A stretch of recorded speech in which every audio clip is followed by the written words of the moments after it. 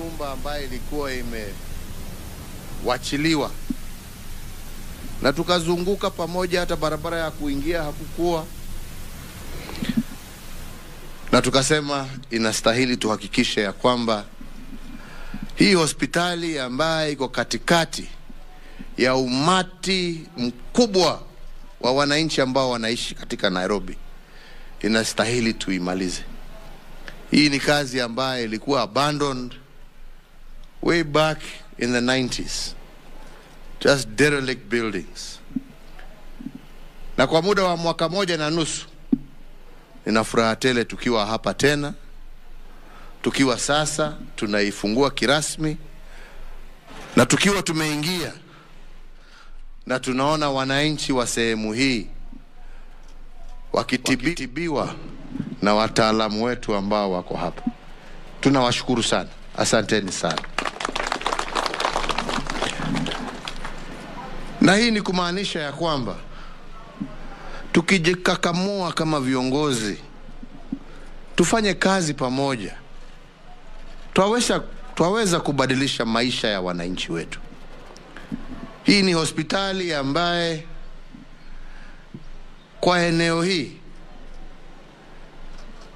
ndio itakuwa referral hospital ya zile hospitali ndogo ndogo ambazo tumekuwa tukijenga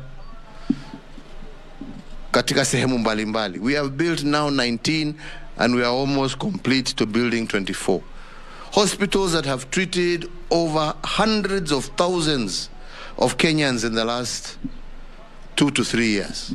Hundreds of thousands of Kenyans who ordinarily would have had no choice but to look for private facilities which were very expensive. Now they have public facilities available to them. Hii ni hospitali ya vitanda karibu 350 wakati itakuwa imekamilika, na waziri amenihakikishia ya kwamba within the month it will be fully fledged. Kurahisisha shida mbalimbali za afya za wananchi wetu, kwa sababu mambo haya ndiyo muhimu. Mambo haya ndiyo yabadilisha maisha. Mambo haya ndiyo yajenga nchi. Nataka niwashukuru wote ambao wamehusika kwa huu mradi. Nataka nishukuru viongozi wa mashinani kwa sababu tumefanya kazi pamoja na wao kuona vile tutatengeneza barabara za kuingia, na bado vile mmesikia director wa NMS akisema tunataka tuendelee kushughulikia, kwa sababu bado kuna shida ya sewage, bado kuna shida ya barabara zingine, approaches. Ndio iwe sio watu ya Korogosho tu, tuwe na barabara nyingine ambayo inaingia upande ya Dandora, tuwe na barabara nyingine ambayo inaingia upande ya Mathare, na ndio wananchi wa sehemu hii yote wawe na close proximity to this hospital. The second thing ambayo imenifurahisha ni kuongea na CEO wa Kenyatta Hospital kuniambia ya kwamba kutoka wakati tulianza hii shughuli ya kujenga mahospitali kule mashinani katika mji huu wetu wa Nairobi, imereduce caseloads ambazo zilikuwa zinaenda Kenyatta Hospital kwa sababu hawakuwa na pahali pengine pa kwenda. Lakini kwa sababu ya hii, wananchi sasa hawatembei mbali na gharama kubwa. Tena tumefurahi kusikia ya kwamba kuna patients wengine ambao walikuwa admitted Kenyatta Hospital, lakini wakati walisikia hii hospitali iko tayari, waliuliza wawe transferred waje hapa, kwa sababu hapa watakuwa karibu na manyumbani, karibu na familia zao na marafiki zao, kumaanisha ya kwamba this is a direct impact on the lives of ordinary citizens of this country. La tatu ni kusikia wenzetu wa NHIF wakituambia that for the last year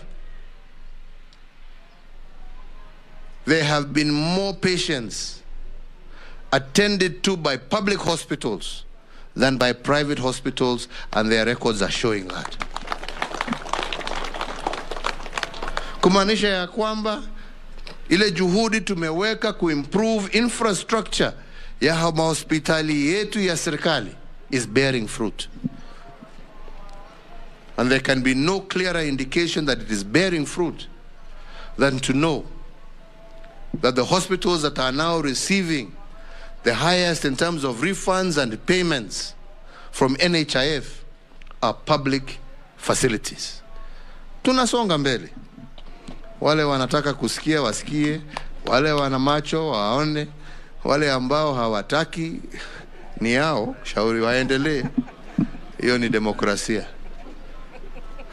Lakini ya muhimu ni tujue ya kwamba umoja wetu ndio nguvu. Umoja wetu ndio nguvu. Na kushukuru DG wa NMS kwa kufikisha hospitali pahali ambapo umeifikisha. Dr. Uluga hapa ambaye ndio kiongozi wa mambo ya afya katika kaunti ya Nairobi. Unajua huyu jamaa tulikuwa tunachapana na yeye kiwa kule kwa union. Mwishowe nikamwambia, "Wewe jameni, kuna haja ya kuchapana. Njoo tufanye kazi jameni." We can understand one another and look at what we are able to achieve by working together. Ama ni namna gani? Kwa wenzetu wa Kenyatta National Hospital nasema asante na shukran, and we are certain working together with NMS as they continue to focus their activities on the level 2s and the level 3s, that you will be able to take up the slack on the referral side hapa na kule Kenyatta National Hospital, so that by working together also we are able to deliver services to our people. Na kwa wote contractor, hata kama kuna mambo madogo imebaki tutasuluhisha. There's no big problem here, yeah? Haja ni watu waongee. Mimi naamini watu wakiongea hakuna shida, yeah? Suluhisho inapatikana, right?